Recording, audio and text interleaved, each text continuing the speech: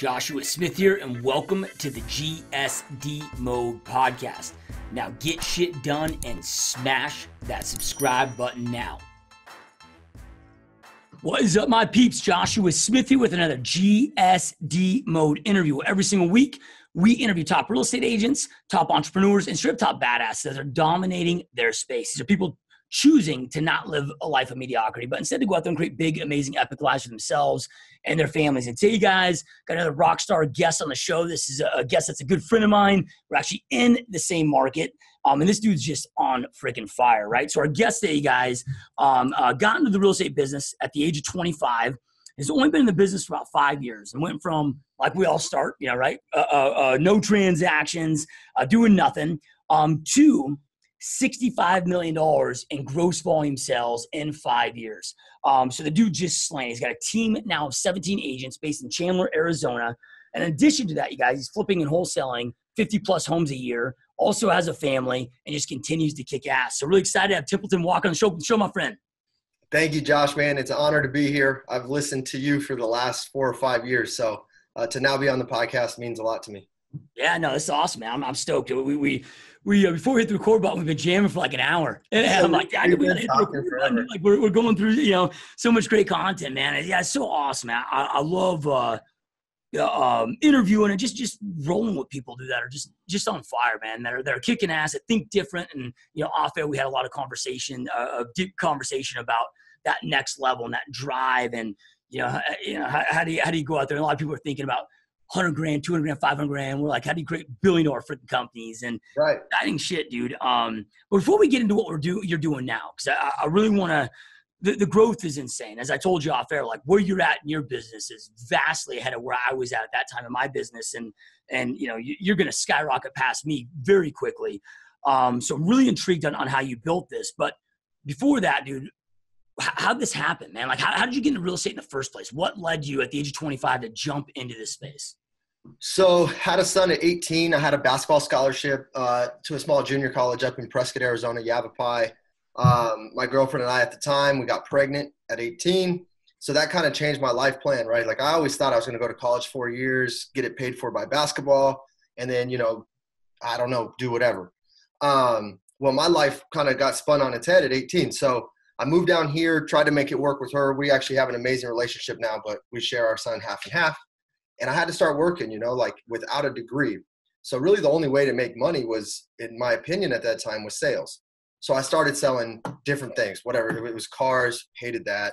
I just went, all the sales jobs you think someone could have, I would have. And I've always been a high D at heart. So if it didn't vibe with me well, I wouldn't do it. I'd be like, no, not doing this.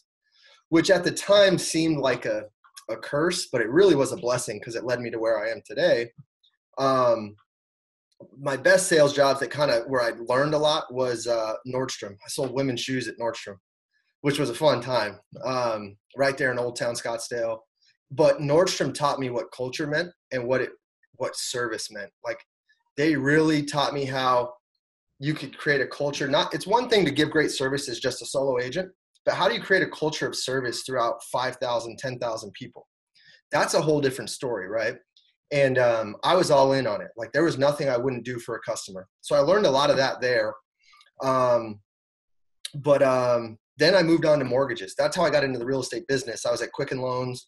That's kind of like a freaking, bro, you're on a dialer for 12 hours. And with the promise of riches, a lot of young kids, we've never made any money. Hey, you're going to make 6 figures, which was true, but you have zero life. So I realized I wanted to be in the industry, but I didn't want to be on that end. So I got licensed. I then pivoted to selling a multi-level marketing pill. I called my Aunt Cindy in Prescott, who's an amazing realtor. And I was like, hey, Aunt Cindy, I got this pill. And she's like, damn it, Temp, I don't want the pill.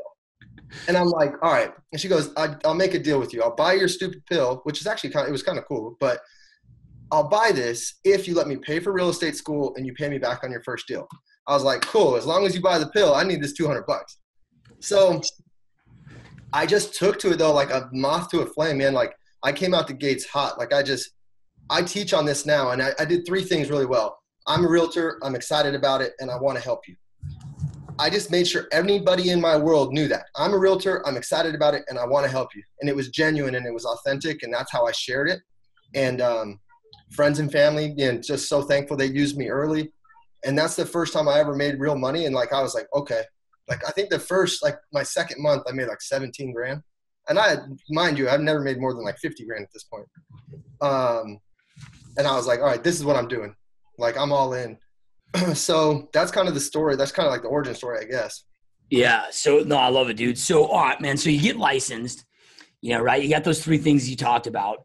But dude, like 2 months in to put 17 G's in escrow.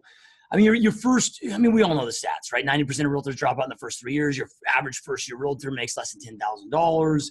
Like, dude, that's almost unheard of. Like, I mean, you hear about the agents that may be in it for 6 or 7 months because it takes time to build that pipe. But, walk us through, what those first few months look like. Like, how do you put 17 grand escrow 60, 90 days in the business? Kind of.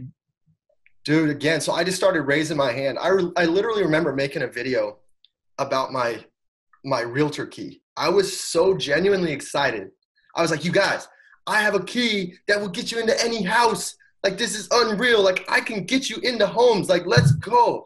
Like, I was making videos like that where I was genuinely just so excited to be doing it. And I think people fed off that energy and they were attracted to it. And they were like, hey, man, he's new, but if nothing else, he's grinding and he's excited about it. And he's genuinely willing to help. Like, I have a big heart that I care. If you're in my world, I care immensely about you. And people know that. So what I did was I made content, and I was on social media. Probably 20% of the people hated me because I was always posting about real estate. But, I convinced my parents to buy a house that me and my then girlfriend, my now wife, could rent from them. So that was a deal. I had a good friend hit me up that needed to sell and buy. And then I sat an open house and found a buyer, and, so 4 deals popped. 4 deals. At the time, I was on a terrible split at this brokerage. So after they took their pieces, man, I had like 17 grand though. I was just like, oh my God, like this is the life that I'm going to live. Right. And then I didn't close like a deal for like 2 months, and I was like, oh shit, like I'm not going to make 17 every month. So I had to learn the hard way on that, right? The roller coaster. But, really, man, I just got super vocal about what I was doing. If you were in my world, or if you bagged my groceries, or if you cut my hair, or if you taught me, if you were my teacher in 3rd grade, you were going to know that I was in real estate and I was really excited about it, and I would love to help you. Yeah. No, I love that, dude. I love it, man. So, and I think that's really important for listeners to hear, because I meet so many real estate agents, and even a lot that join my team that, like, right out of the gate, they're like, they want to master the Expire script or the FSBO script and go after that new business. But I'm like, look, dude, the freaking gold's in people you already know, right? Your network. 9% of buyers and sellers right now are going with it. Picking a real estate agent that's a friend, family member, relative, neighbor, or a realtor that you used in the past. Like, Expires is like 1.5% of the business out there, right? I mean, it's just the scraps. So you hit up your SOI first, and you're very open about this on social media. Did you also like pick up the phone and reach out to everybody you know, or was it really just making sure we're connected on social media and making sure they were aware of that way? So in the beginning, I had no idea. So it's mostly just like me just taking massive action and in like a genuine, authentic way. But I was doing so many things wrong, Josh. I mean, I finally got some coaching like in my 2nd year when I really kind of blew up. And I re-engaged my database. If you've ever heard of the Core, I coached with them for a little bit. So I did a letter from the heart. So I let people into my life. I wrote them a letter and said, hey, here's what I'm up to. Here's what I'm aspiring to do. And here's why I'd love to be in your world. So I write them literally a handwritten letter. Then I also would call them. Then I would also email them. Then I would also send them a video. So I got more tactical in my messaging. But in the beginning, man, it was like me and my phone, just like, hey, I'm out here. I'm showing houses. Like I was just I was really loosey-goosey. I didn't know what the heck I was up to, but I was just doing it like constantly. But I did, in my 2nd year, I got much more sophisticated about it and finally got some coaching, which is huge. I mean, you and I spoke about coaching for 10 minutes before this is, we don't have to go touch all the hot pots. There's a lot of people that have touched the hot pots that can say, hey, don't do that. Do this. You know what I mean? Yep. Love it, dude. All right. So talk about the your first few months, killed it with that. Then you had a couple months of no business, and you kind of had to learn the hard way with the ups and downs and roller coaster and lack of, with that. So like what then the transition from there? How did you get it to the point where you were consistent enough to keep growing? Because year 2 was the coaching. So I'm guessing though you had consistent business for the coaching. So the first year I did like $5 million. And then the second year I did about 12 million solo.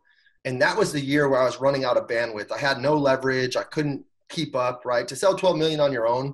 And I wasn't selling $1 million homes by any means, so I was just grinding, right? That's when I realized I needed to get some leverage. So the coaching was huge. And then also I just had to get more serious on like working on myself, because in that first year, I could have done 10 million in the first year, but I would get papered up. And then me and my wife would be like, I was addicted to the Hotwire app, man. I was booking resorts and drinking mojitos, chilling, and I'd run out of money. And then I'm like, oh shit, I got to go make more money. You know what I mean? So I had to kind of have a come to Jesus talk with myself and say, hey, Temp, do you really want to do this? Or do you kind of want to half step? Because you could do that. I mean, you could live a good life as a realtor, kind of half interested, but that's just not how I want to operate, So I wanted more. So that second year I got serious. I started paying for coaching, and I started to put some systems around my business. All right. So, 5 million your first year, insane, dude. Right. So, and then you over double that. So at those first 2 years before you got to the point where we started dialing your systems and whatever, the reason I really trying to go deeper into this is, right. Like, what the heck was I doing? Well, but you were like, hey man, yeah, I'm making 12 million, or doing 12 million gross volume a year. I'm kind of half interested. I mean, I know a lot of real estate agents working 100 hours a week that would give anything to be doing 12 million a year in production. That's what, 400 grand a year, 300 grand a year, whatever, that they'd be making as individual agents. And, and I know, you grind your ass off, right? But it's, yeah, I mean, can you give us an idea of what were you doing to make that business? Was it still sphere of influence? So let me dive deeper into that. So I started to create the buckets, right? So I had the SOI bucket that I was going to love on through the core coaching tactics, which was going to be a letter from the heart, evidence of success, and then a birthday, like a VIP top 50 birthday program, where if you were super special in my life, you were going to get acknowledged on all the important dates in your life. Because if you run that correctly, that should lead to 1 referral per person. And if you have a VIP top 50 list, some are going to send none, but some are going to send 2 or 3 referrals. But if you really run that list correctly, that should be 50 deals right there. So I got serious about the SOI, more tactical. But then I also got committed to open houses, because I didn't want to work the phone so much. I mean, I would try, and I had mojo, but like I was at a brokerage where no one else was really like doing that. So I'd go in and I just had no guidance on it. So I just defaulted to like, you know what? I know I can go put signs out. And once I meet people, I'm charismatic and I'm genuine and I'm caring. If I can get belly to belly with people, I think I can connect with them. So I know, I mean, I have a client to this day that I met, they let me, this is big on limiting beliefs. I didn't think I could sell homes like this yet, but she let me sell her $500,000 home, and I sold them a $500,000 high rise. And I was brand new, didn't really know what I was doing, but I believed I wasn't qualified to do that, but they had all the belief in the world in me, right? So open houses was huge. And then really what I did, the third piece, so you got your sphere of influence bucket. Then I had my open house, which is kind of like my sweat equity I had to put in, my prospecting. And then I started spending money on my business. Like I had to learn all my money's not mine. Some goes to the government, but also more importantly, quite frankly, is I started taking 20% and buying. So really what I did is I was like on a secret phone call in the other living room, so my wife wouldn't hear, asking Zillow for $5,000 of spend, which I didn't quite have at that time. And I was like, yeah, I'll take 5,000. Cause I went from like 500 a month, and I was like, you know what? Fuck it. I'm going all in. I'm going to do 5,000 a month, and I'm going to make a commitment to myself that if that phone rings from Zillow, I'm going to freaking grab it. And that turned into like 200 G's in commissions, which kind of gave me the capital to start T Group. Yeah. So those were the 3 buckets: SOI, open house, and then being diligent about taking my money and not going and blowing it, reinvesting it in my business. Those were the 3 main catalysts. Yeah, no, I love it, dude. And I know that you've been in the boot camp, so you've heard me preach about this, but it's so many real estate agents try to go out there, they try to do a dozen different things or 100 different things. It's like, man, success isn't doing a few things thousands of times, and it's like hitting that SOI, right? And then two of the leads, and like today, I look at this like we hit our SOI hard. Last year, 653 homes sold, but all we do for new business, dude, is open houses, Facebook leads. Like, dude, I can't even fathom adding a third thing, even with our production, right? Just going so deep into those and being consistent with them. And I love it, dude. So then, all right, man, so you get to the point, 12 million, right? But you decide to fully commit, Right. going into your third year at this point, like into your second year. And that's when you're building your system processes, start growing your team. Like, kind of walk us through what happens then. Like, what was that phase that led to the team? So I call one of my best friends who still works with me today, Brandon Slevin. He's up in Colorado, and he had an interest in real estate. So I call him and say, hey, man, I got more buyers and deals than I know how to handle at this point. Move down here and help me. And he's like, we've always talked about it, man. I'm all in. So he moves down. So it started off with just me and him in this little office that was like the size of a closet. Just like, all right, what do we do now, right? Like, we were just kind of essentially, but what I did wrong was I didn't hire an admin first. I brought on buyer's agents first. And then I had other people, because the way I share my life on social media, it attracts people, right? And they say, man, what are you up to? You look like you're loving your life. You're making good money. Can I come do that? And I would always be like, yeah, man, like, I'm going to hire you. So I had like 5 buyer's agents at one point with no admin. And I'm not an admin guy, right? So I'm helping them write contracts and stuff. So it really was kind of put a plateau in my business and really hurt me. So anyway, Brandon comes out. I hire a few other people, great agents, but I didn't have that admin piece, but I knew I needed it. So I started to try and find a great assistant, transaction manager, my first admin hire. And I hired it wrong 3 different times. I mean, one lady, super sweet. Her name was Linda, but she was old. And there's nothing bad with being old, but I didn't test her computer aptitude. Everything else was great. And then we got in there, bro, and she's like, okay, I'm opening the email, and then I'm going to write the email, and now I'm typing the email. I was like, fuck, let's go. Like, so, dude, I gave her 4 weeks pay, and I was just like, I'm so sorry. Like, I hate letting people go. I just like way overpaid her, and I was like, please go. I'm sorry. Yeah. Like, I felt so bad. So I hired wrong, man. But Shauna came on, who's actually Brandon's stepmom, and she's now my director of operations.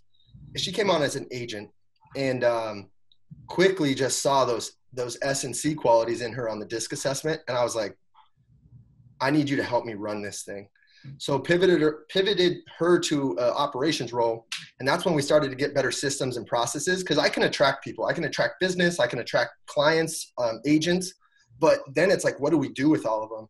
So once I put her in that role, we started to look more like a company and not just me willy-nilly around. And that year had a lot of highs and lows, but we did like 30 million. And we were like, okay, cool, we're on to something. Yep. Love it, dude. So yeah, and I love that you brought up the mistake of not hiring the admin first, dude. Because I mean, and I get why agents think that. Oh, I got an abundance of leads, I'll just have agents work these. But I've never met an agent. Now, luckily, I hired an admin first, and it was on accident. I didn't do it intentionally, but I mean, I did, but I didn't. It wasn't like I knew to hire an admin first for agents. I just was looking for that help first. I didn't even think about hiring an agent, right? At that time. But everybody that I know that's done that, I know a lot, dude, have all lived to regret it. Oh man, right? It was painful, and I wasted a lot of money. Yeah. So if you're an agent listening to this, find that great support piece before you start trying to get more bandwidth on buyer's agents. Yep. No, I couldn't agree more, man. Yeah, because like as you said, and it happens every time like clockwork, man. If you don't hire that assistant, you become it. Yeah, right? And I'm not good at that role. So not only am I now the assistant, but I also suck at it. So like that's a double whammy of not good. You know what I mean? Yep. All right, dude. So then you're down the system, down the operations. I mean, what size was your team into that 30 year at 30 million? I think we had it was me, Shauna, Brian Grayson. I think I had like 4 or 5 agents. So, okay. But I was doing, 15 million of the production, and everyone was new. I think I did 16 solo that year. Yeah. And then the other 4 did like 14 million. They were all, I had one at like 4 million, 3 million. So I wasn't giving them, they were new, but I needed to give them better opportunities to do more business. Yep. But I think it's important too, and you can correct me if I'm wrong, at least in your experience, but like one mistake I see for a lot of team leaders is they allocate too much time to their agents up front. And what I mean by that is because in the beginning you hit a threshold. It takes some time to hit a threshold where the revenue coming in for the agents can cover your overhead. Plus, at some point, like if you're going to stop production and give them all your time, you got to also have a salary associated to that. And I see so many real team leaders, dude, they're giving 80% of their time to their agents, training, whatever. They stop their own production, and it just crushes their business. And it's kind of that time allocation where it becomes a delicate dance, delicate. Like right now, you're probably at the point where you don't even need to produce. Yeah, right. But there is that delicate dance. Well, man, and that's been something. And quite frankly, man, I'm still in the dance a little bit, right? Because as we've grown, I'm at, we'll probably be at 20 agents on the team by month's end. And giving them, I don't need to be in production anymore, but quite frankly, my P&L is so much more beautiful when I go sell a few homes because it's like 100% revenue. So this year I think I've sold like 30 homes this year already. But I've leveraged it out, right? I can't even write a contract anymore, quite frankly. But when I can do 100% deals, it keeps me profitable. And I think that's where a lot of team leads get in trouble is they try to get out of production too soon. And like right now, man, I'll grind. Like I don't mind the work. So it's like, if I need to go do 50, 60 deals solo to make sure that I have the revenue to let this company grow appropriately, then I'm going to do that. But do I want to be out of production? Yeah, or can I just focus on my investment side more, which I'm sure we're going to touch on? Yes, that would be great. But right now, man, if I can still sell 2-3 homes a month on my own, and granted it's leveraged, I'm not out showing these homes, I'm not writing the contracts, but that's 100% revenue to my P&L. It's big. But when I take away from that and then I'm all just coaching, man, the P&L gets beat up. I'm like, damn, like, after splits and everything, there's a lot of revenue gone. So I'm still in that dance, man. I'm still learning every day. Yep, for sure, man. So then, but you got your agents now, doing the 120, and as you keep adding, right, like you just there becomes that company dollar that comes in where it keeps adding. It makes sense to transition out. But like you said, man, so many, and I get it. I'm sure you have that feeling. I know I was there. Where like, dude, the last thing I want to do is work with another freaking client. Like you want to get out so bad, but you gotta take the time and be fiscally responsible with it. Because dude, you guys are recruiting fast. Like, what do you, like recruiting can be tough, dude. And I see so many team leaders and broker owners struggle with it. Like, what are you doing to attract these people, to recruit these people? I mean, are you intentionally doing it, or are you still just because your personality or charisma, people coming to you? So I just share my life, I share my life on social, which I think I probably, I don't run like I'm not the typical realtor business page, right? Like I just share my life. I share my beautiful wife, my kids, I'm walking a flip. I share the math on, how you do this. Oh, I acquired this. So I think people just get naturally attracted to that. And I get a lot of messages, man, where people are like, hey, can I have some guidance? Can I have some help? Can I have an opportunity? And if they're the right people, I just say, great, man, let's figure out a way to make this work. So I think it's just still me naturally attracting. I mean, I run a few promotions on Instagram and on Facebook here and there, which has brought me like 2 agents, but the majority of my agents come from the industry and then also having a good reputation in the industry, treating people well. So vendors, title partners, lenders, when they have an agent who's looking for something, a lot of them say, hey, you should go talk to Temp, because he's got a good vibe going on. And if it's a good fit, great, I'll bring you on. And if it's not, I'll try to recommend you to someone I think you're going to work better with. Yep. Well, so now, 3 years into, you're running a team now, 5 years in your business, but 3 years essentially running a team. You talked about the mistake with the assistant and whatever. Knowing what you know now, like what advice would you give to somebody that's looking to grow their team or scale their team? Like, because it's easy to talk about all the successes, right? But like, what were some like those shit, man, maybe like almost devastating mistakes that you made, those failures, learning curves, whatever you want to call them, that, that you fixed now, but you would give anybody that's in that position that you started at 3 years ago, that you'd be like, dude, don't do these things. I would say lock yourself in a room for a week and hire a consultant. Do whatever you have to do. I don't know what that is. Pay some money, do something, but make sure you have systems and processes in place sooner, right? Because I've been building all this on the run, and I just wish so badly in the beginning I would have just taken a quick break and laid a really beautiful foundation to build this house on. But I didn't do it that way, right? So now I'm having to almost stop production at times, fix things, get them very sturdy and sound, and then build on top of them. So I would get an amazing foundation and clarity on what you want sooner. That clarity is huge, man. So I teach on this and I do temp talks and different things. If you don't have clarity of what you actually want out of life, then, you see these huge producers on stage. And I remember when I started, I was like, I want that. And then you realize, wow, they're not happy, or they're not living a life that would fulfill me.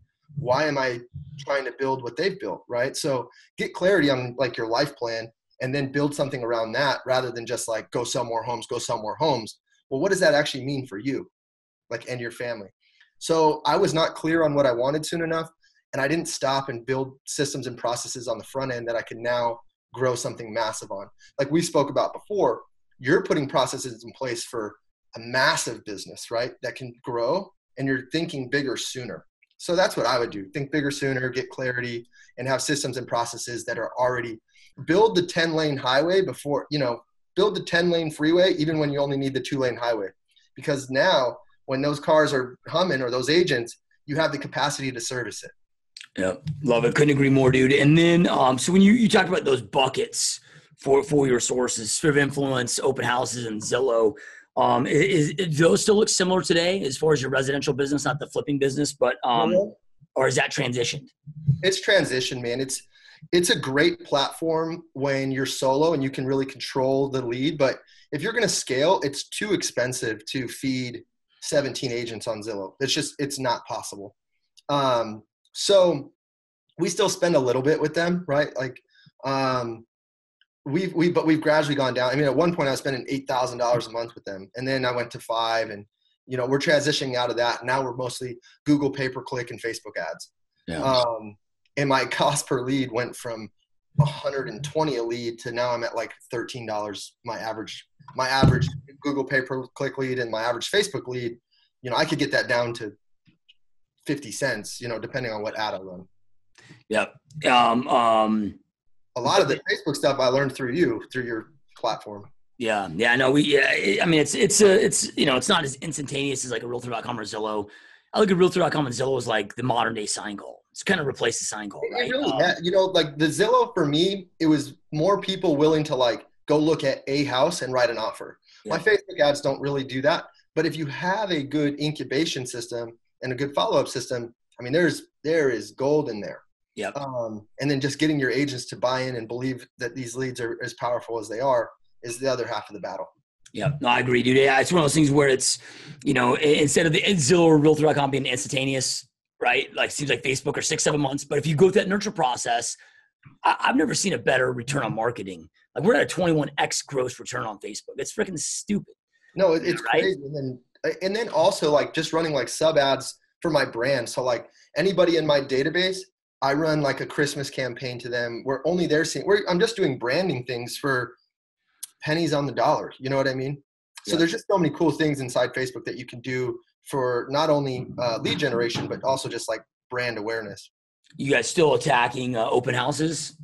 We are. So what's tough though in this market, as you know, our inventory is selling super quick. So it's like, and we have this really great listing that we want to hold open. Then we sell it in the first day or two, which we'll still hold it open. But once it's UCB on MLS, it's just a little bit slower traffic. Yep. Love it, dude. So then, this in transition and pivot, I'm curious how, and I get as a realtor, you're exposed to so many deals and whatnot out there, but how the whole flipping and wholesaling start? Okay, so I had this little duplex. One of my best friends, his name's Kevin LaTurner. He's from New Mexico. He moved out here. He was at the office I was at that time, and he was doing what I had no idea at the time was off-market business. And I'm like, what the hell is that? Like, what's off-market business? And I didn't realize I was doing it the whole time. I was bird dogging for investors. I was really good at finding deals on MLS. I sent it to this guy who made it seem like he was doing some science project when really all he was doing was moving it to an end buyer.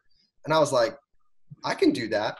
So anyway, I had this duplex and my buddy told me what it was. And he goes, man, why are you going to put your sign in the yard for an $80,000 duplex in the hood? He goes, contract that and, let's try to sell it. So I just, as a licensed agent, you really got to disclose. So I said, hey man, how much do you want for this property? I can list it for you, or I can just be the buyer. And he goes, dude, I need 80,000 cash. If you got me that, you're good. And I'm like, all right, I'll give you the 80 cash. But I'm going to try to make a profit. I'm either going to sell this contract or flip it. Are you okay with that? And he's like, yeah, man, if I get to 80 in the next 7 days, I'm good. So I contracted it and then I sold it at 100,000 to an end buyer, someone who wanted the cash flow. So what would have been like a $2,000 commission ended up being $20,000 in revenue. Doing that once will get you motivated. I was like, what? So I took off my realtor hat, and honestly, most of the time now I'm wearing my investor hat instead of my realtor hat. I'm so blessed to have Shauna, my director of operations, who really makes T Group kind of click. That's my traditional side. And I just go hunt for deals all day, every day, and then coach and motivate my agents. So anyway, man, as soon as I found out how much revenue was on the off market side, I was hooked. So that was my first deal. And then I just I'm a huge reader. I didn't get to finish college. So if I'm in the car, I call that the University of Templeton. There's a book or a podcast on. And I just read every book I could on wholesaling, every book on flipping. And I just dove in. If I do one thing well, I take risk and I jump in quick. And I've been burned a couple times, but more often than not, I've come out the other end in a better place or learning something.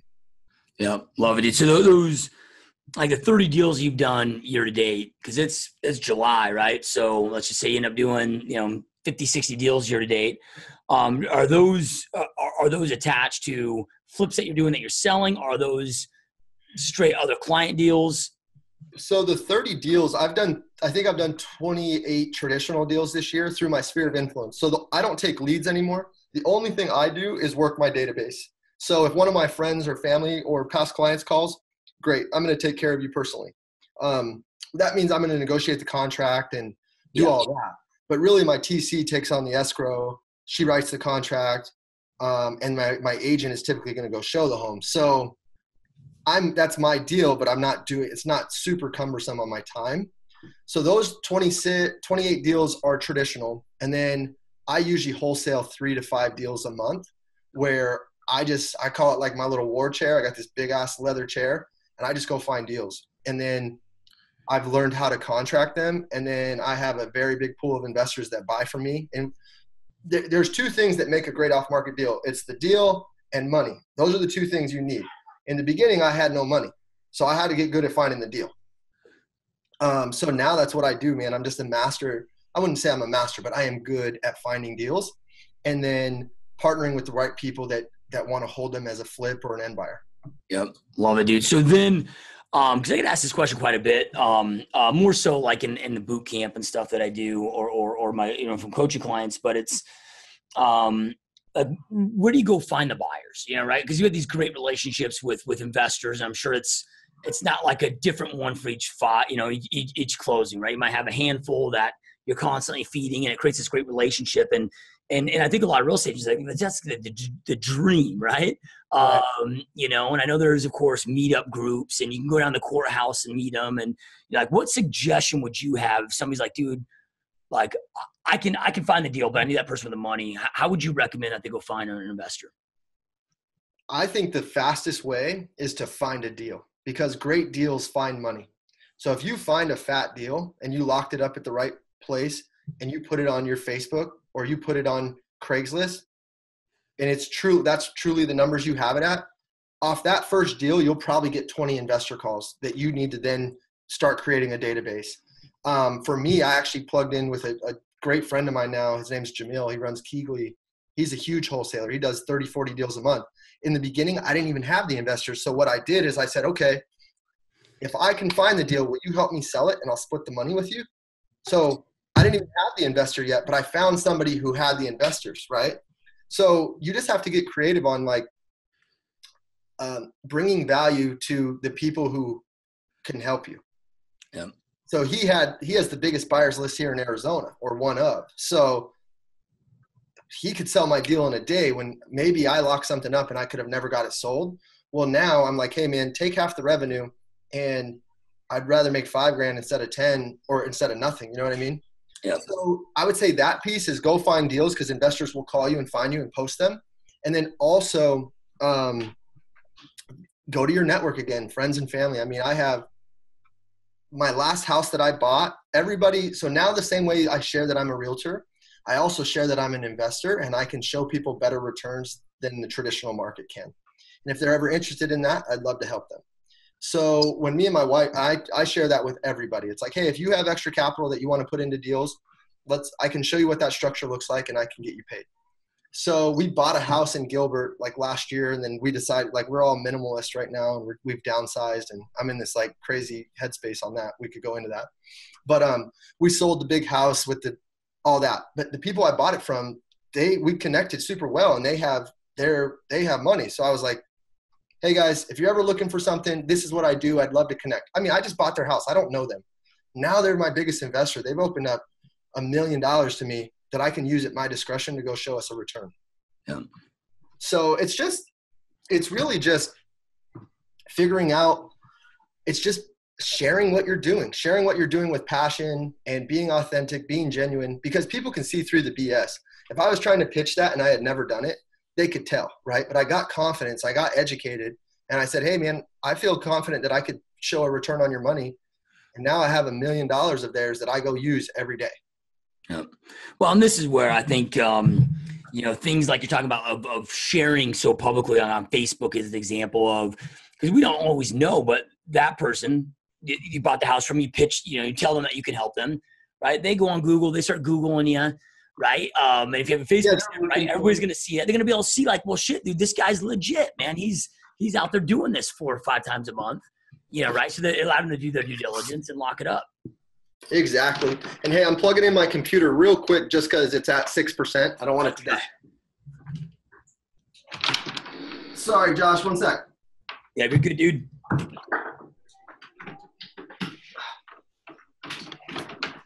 The lighting's not so great over here, but at least you still got me. Yeah. So, but yeah, man, it's just, they can look you up, and then if you really are doing something, people they have a BS meter, right? So if you're bullshitting, they'll know. But if you're just don't ever lie to people. Don't tell them that you're a master of something that you're not. But if you're confident in your ability to do something, ask people for the business, man, because they're looking for other ways to generate income, especially people with money, man. Those guys out there love it. They're leveraging my time and my skill and getting a great return on their money. You know what I mean? So it's a win-win. Yep. Love it. Now, do you find yourself ever getting more torn? Like, cause you got, that business that you could blow up. And if you just focus on that business, you got the real estate team that's blowing up that you could, and I don't live in this whole world of either or, there's no reason that you can't do all of it. But do you ever find yourself being more attracted or more pulled towards one over the other? Yeah. I mean, when I first started wholesaling, I almost was like going to shut down my biz. I was like, dude, I'm just going to do off market. And I'm like, whoa. What are you doing, Temp? Right? Because it almost becomes like intoxicating where you're like, holy shit, this is awesome. But I've learned that my real estate team is the engine that all of this other good stuff spins off of. So to your point though, I feel like I've been dabbling in it and I've been interested instead of becoming a master of it. So literally yesterday I reached out to someone that I highly respect in that field and hired him as a coach. So like for me, T Group is going to run and keep growing and be successful. And now I want to start my cash offer business and my investment business to run parallel with it and grow. But for me, I had to find a mentor and a coach. So I literally just hired him yesterday, which that's kind of something people should realize is like, I'm pretty dang good at this. People come to me now for mentorship and guidance, and I'm still seeking coaching on it, right? Because I understand that I don't know enough. So I want to get better at it so I can grow quicker.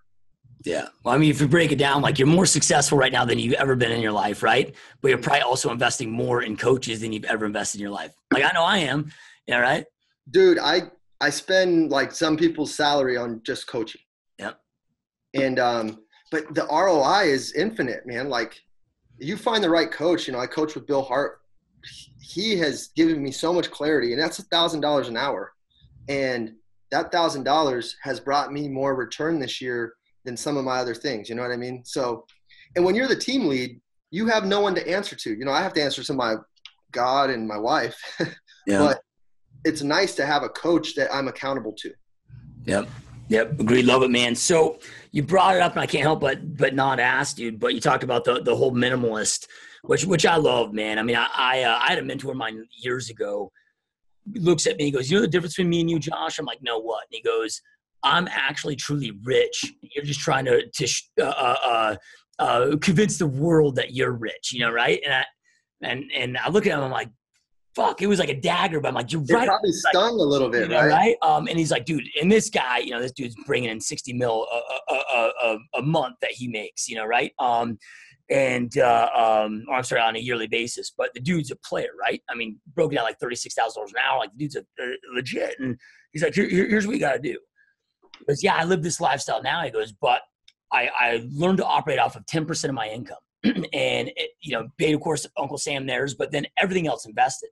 He's like, learn to dabble your means, and we had downsized heavily. And now we're at 5% of our income. Yeah, right. Like, dude, I'll make more in a month than my house costs, right?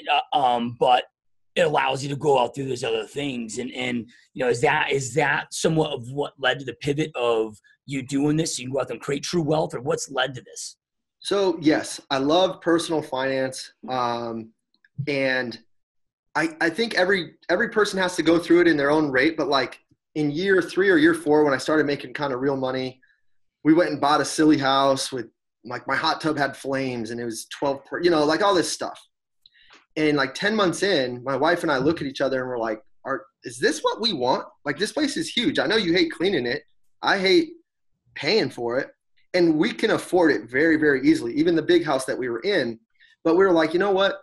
Let's start playing this game differently. And I read this book called Goodbye Things by this Japanese author that I can't pronounce his name, but it's called Goodbye Things. And literally, Josh, that night I went and got rid of 80% of my closet.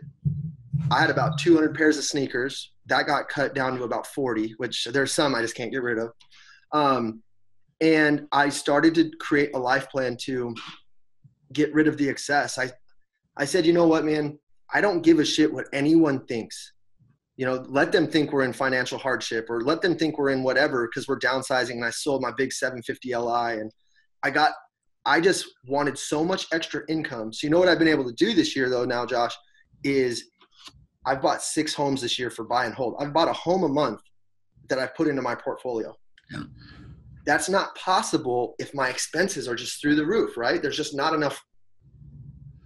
I'm playing, so now if I can even stay on this track of, let's just call it half. Let's say I'm done buying homes this year, which is probably not the case, but I can just buy 6 homes a year for the next 4 years. I mean, how much passive revenue do I have? And, and I believe there's good debt and bad debt. And good debt is debt that's in your name that someone else pays for, and bad debt is something that has to come out of your pocket. So I've become massively intentional on only having good debt and then keeping my expenses low. So I earn great income, and my wife and I live on about $7,000 to $8,000 a month right now. Yeah. I mean, we bought a $330,000 house. We redid the bathrooms, and I helped my folks get a place, and I opened an office 1 street down. Like, I can walk to work, man. I just reconfigured my life and said, I don't need it all, right? Like, my house payment now, dude, is $1,400. Like, and where I was like 6 G's a month. Yeah. So anyway, like for me, I have so much clarity. And when you get rid of the things, it brings so much power into you, because I'm just focused on what's important. And that's the people, the moments, and the legacy that I'm going to leave on especially my 3 kids. I have 3 little boys. I'm focused on that. I don't care if I have 3 fat whips in the car and the flames are on the hot tub. Like, I really just don't give a shit anymore. Yeah. Do you think, because sometimes I think about this where, it's like, all right, because you and I, we can talk about this, like having the fancy, like who gives a shit about the fancy watch, the fancy cars, the fancy, whatever. But it's like we also had them and realized You know, we like, had to have them to realize that it's like, oh, dude, this $10,000 watch doesn't really make me feel like it becomes fucking silliness, you know, right? Or the $120,000 car or whatever. It's like I drive my pickup truck, my Tundra, I like more than my freaking Jag XF, you know, right? That I had. But do you feel like you had to experience that to come and get the clarity that you have now? Where you're like, well, fuck, I don't really, you know, because you've had them and you realize they add no value to your life. I did. I had to experience it because, dude, I'm big on affirmations and visualization, essentially the savers that Hal Elrod does. I mean, I'm all in on those. And I would visualize my Hyundai Sonata was that 750 Li, dude. I was like, that's what I was in that car. You know, I could feel the leather. I could feel the Harman Kardon sound system. I could feel it, right? I would visualize that wherever I was driving. And then I got it. And literally within 2 weeks, I was like, this changes my life 0%. Yeah. You know, I'm impressing people at streetlights who don't give a shit. You know what I mean? Who are never going to know me, that have they have no interest in my life and my well-being. Why do I care what they're thinking? So I do think I had to do it, though, to then learn. I tell my agents now, I'm like, you guys, do not buy that car. Like, it will not change your life. No one cares. No one cares. They still buy the car. Yeah. And then they buy it, and then they're like, damn it, I shouldn't have bought the car. Like, I think we all have to feel it, because I had people tell me, like, yo, you don't need to do that. And then I had to learn through my own experience. Yeah. Love it, dude, man. So do you, like, what do you know, it's kind of a hard question, because you know, you got so much growth going on. There's, I mean, so many great things going on, and it's, you know, but do you, like, what do you see all this going? Like, do you have like a vision that you have? Because, like, dude, like, you are, I mean, obviously you're very intelligent, right? You're very freaking driven as hell. You've got a, you know, awesome personality. You can tell that you're kind of that servant leader, if you will. Like, I mean, just here talking, I can see, like, be Matt, like one of these guys just on stages, coaching, firing people up. Like, I mean, where do you see all this taking you? Well, and thank you for the kind words, but I would just say, man, like, it's funny that you just mentioned that. I have found that my biggest passion right now is when I'm motivating, inspiring, and helping people. Gosh, it lights me up. Like, I do these things called Temp Talks, and I did one yesterday, and I spoke to people about, you know, your thoughts, the power of your thoughts, getting clarity on your vision, and then living a life of standards, discipline, and consistency. That's kind of one thing that I've kind of created, and I'll teach on that. So I would love it, man, if in the next 3 to 5 years, I was filling auditoriums of people that I could genuinely change their life and help them. That would, my heart, like, I could go to the grave knowing that, like, man, I made an impact. I don't want it to be, man, that guy made a bunch of money. He sold a bunch of houses. Like, who gives a shit? I want to help people. So that's first and foremost. And then I also, like, I have segregated lanes that I'm really focused on. So that's the business piece, right? Like, that's my legacy that I want to cultivate for myself. But then, you know, what do I want my financial life to look like? So I have very clear goals on what I want that to be. You know, I would love $25,000 of passive income a month, because at that point, coming from assets that I can hold long-term, that are tangible, because if you can't live well on 25 G's a month, I mean, I'm all for, like, hey, go do what you got to do, make more income, and that's great. But if you can't live well on 25 G's a month, you're an asshole. So it's like, that's kind of my freedom number, where at that point I'm working because I'm passionate and I'm choosing to, and not because I have to. And then I also have very clear clarity. I coach all my boys' soccer teams. You know, I spend a lot of time with them, and I've gotten really good at saying no. Like, if it's not in alignment with my kids and my wife, it's just probably not going to happen. So hopefully that kind of answers it. But man, I would really love to speak, motivate, and inspire people at a high level. Yep. Not like what's going to happen, right? I mean, I mean, you're doing it right now on the podcast, right? And you're already doing it, but the success you're creating, dude, it's just going to continue to happen more and more and more, dude. You know, people begging you to come speak, and that's dope, dude. So, I know we're getting long on time, but I'm really curious, dude, with all this going on, you talked about you gotten so good at saying no, which is so important, man. I mean, so many people waste so much freaking time on just bullshit that doesn't matter. Can you walk us through, do you have like a daily planning session that you go through or reflection time, like you're just in solitude where you can create that intention and make sure that you stay that focused? Because with all this you got going on, I'm sure you're pulled in 1,000 different directions every day. I am, man, and I was getting overwhelmed by it. So I've really, I have found the power of meditation, and I'm not great at it, but I just use an app called Headspace, and I do these guided meditations sometimes 3 times a day, but I at least usually hit it once a day. My poor wife, man, she has to hear she has to hear me she has to hear this, it's like an Australian accent talking to me, guiding me through this meditation. But that has been huge for me to get clarity. And then also I just have to, to your point about saying no, dude, I'm kind of bring me back on the question. Cause I'm like ADHD. I got on a different train of thought. Yeah, no. So it was, how do you stay focused? How do you intentionally know to say yes to, no to, when you're going through directions? And do you have a daily planning reflection session that you go through to do it? My bad. Thanks for bringing that back. Okay. So I meditate to get clear. And then I also use a planner. A mentor and friend of mine named Todd Bookspan. He's a great lender here in the state. He has developed a planner called Win by Noon. And it's super simple, but it's just laid out to where I can write the 3 things I'm grateful for, my top 3 things I need to do that day. It has an actual calendar laid out. So every morning I take my phone calendar and then literally write it in there. And then it has a place for notes and then a to-do list. And then, did you win your morning? Did you exercise? Did you do those things?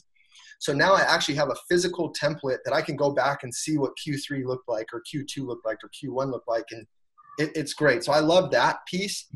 And then one thing that you said, when we break from our team meetings, I always ask everyone to set an intention on the day. So we'll go in the circle and I'll be like, hey, what's the one thing you need to do today to make today successful?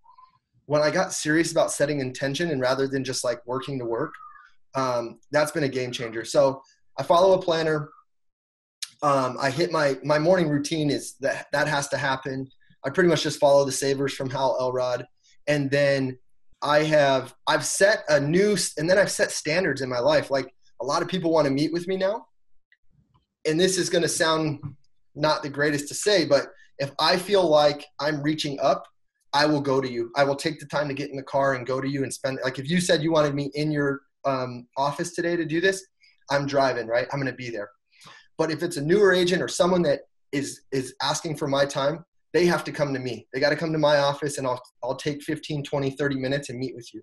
But man, I was driving to all these meetings that didn't really matter. And I was wasting 3-4 hours a day. And I was making them productive because I'm listening to books and podcasts, but man, I was killing my day by doing that. So I've had to set some standards around the way I operate and who I operate with. And I'm happy to be with anybody, but you got to come to me. Yeah. Love it, dude. Love it, man. So, those that are watching and listening, dude, if they want to follow you on social media, see what you're doing, which I highly, highly suggest that they all do. If they want to see the Tim Talks that you have going on, where's the best place to do that, dude? And just to continue following you. If you just want to follow my life and my business, I would say my Instagram handle, The Templeton Group. And Templeton is Templeton. So The Templeton Group. If you follow my stories, I kind of share my life all day. I was sharing before this. I was talking about I was going to be on your podcast. And after this, I'll probably talk about how the podcast went. I just kind of share. It's almost like a mini vlog on there. And then also Templeton Walker on Facebook. It's a public profile. I share a ton of stuff on there. I literally just got a client who's an NFL player. He found me on Facebook. I was popping lock into a Usher video, just doing a goofball. And he was like, dude, I wanted to hire you as soon as I knew you could groove. I was like, all right, cool. So, I'm just myself. So Facebook, Instagram, and then, my email's templeton@tgroupaz.com. And dude, you have a big following. I don't know if I should put the cell out there. All right. On those watching us, we'll have all those links below so you can see those and connect with Tim right away. So, Man, those that are watching and listening, dude, are here for a reason, right? They want to go out there and create an amazing, epic life like you've been able to do for yourself, man. And I know that you were talking off air, like you didn't have the typical upbringing. You didn't know all the right people, didn't go to all the right schools. You didn't, like have the right education growing up. You didn't, right? Like if you were to look at it from a societal standpoint, it's like the cards weren't stacked for you to go out there and freaking crush it to the way that you are. And, you and I, like half our bodies covered in freaking tattoos, and it's kind of the opposite of what you typically see out there. But with that being said, man, you went out there and have crushed it and continue to crush it. And those watching and listening, dude, they're here because they want to do the same thing. Do you have any last words of inspiration or advice that you'd like to leave them with so they can do exactly that? Man, I would just say think bigger sooner. And we spoke about that off air, but do not put limitations on yourself, and especially don't let any other people out in the world put limitations on you. Because when you get serious about your own self-development and your vision, and you have clarity on why you're building something, man, the sky's the limit. So I would just say think bigger sooner, and get serious about if you're a realtor or if you're a business person, you need to encompass that at all times. If you're getting a haircut, make sure that dude knows that you're a realtor and you'd like to help them. If you're buying groceries, make sure that cashier knows that you're a realtor and you'd like to help her. If you got a flat tire and the AAA guy comes, make sure he knows you're a realtor and you'd like to help him, especially in the beginning, right? Like I don't do that as much anymore because I couldn't even service those clients. I mean, I still do, and I would pass them to my agents.